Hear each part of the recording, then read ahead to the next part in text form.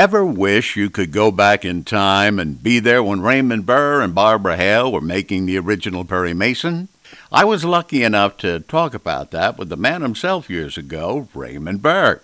He remembered roaming the massive 20th Century Fox back lot with Barbara in those days and parties at his fantastic property on a bluff above the ocean. From his bedroom window, Raymond could look out on the lawn he enjoyed with his pets, and just beyond that, a massive wooden stairway to the sea. Those were the days when Raymond had his beloved Willie's Jeep, the one he drove to pick up the daughter of a family friend who needed a date for the senior prom. Raymond was in his mid-30s at the time, but he never let anybody down. And, by the way, the two of them were the hit of the evening.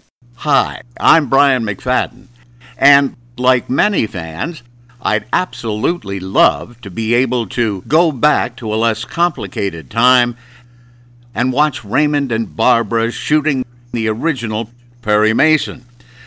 Unfortunately, we don't have a time machine, but I do have the next best thing. My new book, In the Footsteps of Raymond Burr and Barbara Hale. Be there behind the scenes when Raymond and Barbara are working on the show, visiting Raymond's art gallery, and kidding about the glitzy Perry Mason office decor, including that tiki mask, and yes, the modern art. If you've always wanted to see life the way Raymond and Barbara experienced it back then, well, you're going to love my Amazon book, In the Footsteps of Raymond Burr and Barbara Hale. I'm Brian McFadden.